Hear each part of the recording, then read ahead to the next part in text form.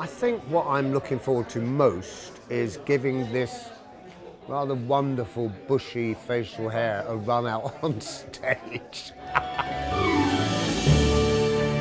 So our version is slightly different from some other stage adaptations of A Christmas Carol. Mark Gatiss has done the adaptation and he's really lent into the ghost story side of it. I have to say it, but donning my costume, which I hope is exactly the same, but my beautiful green long robe and descending from the throne, that's going to be one of my personal favourite parts. It's a glorious story, timeless story, and Mark Gatiss's adaptation is delightful. It's got a few extra twists in it that aren't in the original tale, so you'll have to come and see it to find out what those are. The show itself was a big hit, a big popular hit, and I think having a very faithful version of Dickens' story on the books, as it were, is a very nice feeling for me.